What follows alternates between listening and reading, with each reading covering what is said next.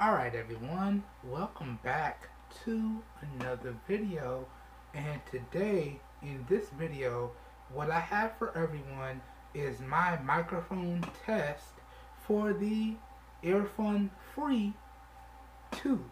Alright, so today in this video we're going to test the microphones for the Earfun Free 2 in two different scenarios. Okay, one is going to be in as close to an ideal sound environment as possible, which is this environment right here. This whole video is being recorded using the audio coming from the Earfun Free 2 microphones.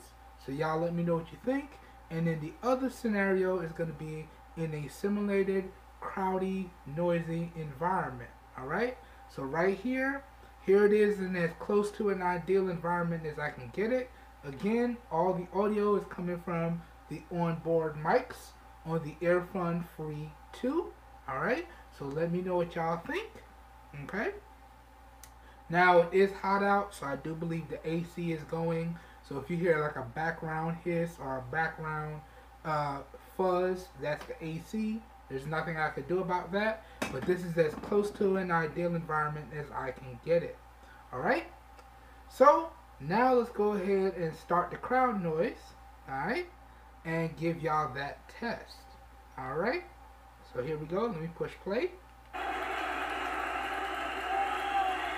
Okay, so now we got some crowd noise going here, and I'm just going to keep talking at my normal volume, and you guys and gals let me know how are the microphones doing isolating my voice over the ambient or the surrounding background noises. Alright, so let me know how you feel the microphone is doing.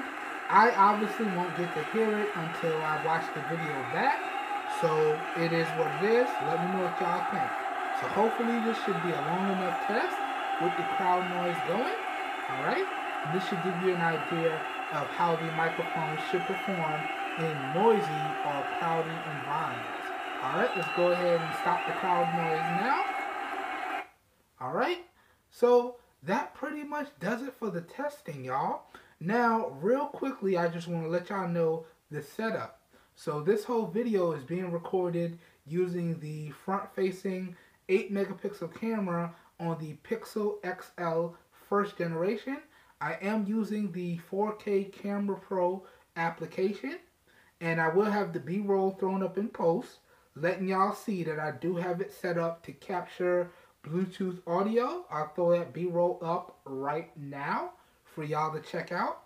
So you can see all you have to do with the 4K Camera Pro application is dive into the application, make sure your Bluetooth device is connected, dive into the application, go into the settings, go into the audio settings, and set it to Bluetooth input if supported and stereo if supported. That's all I've done. Everything else I left at the default setting, and that's how I had this set up before I push start on the video. Also, I want to let y'all know that this whole video was recorded in 720p at 30 FPS, and we are using Bluetooth audio. So as always, please let me know what you think of the overall video quality, as well as what you think of the overall audio quality down below, and that pretty much concludes this video. I also hope you guys and gals found it helpful, and I will catch everyone in the next one. Y'all have a good one. We out of here. Peace.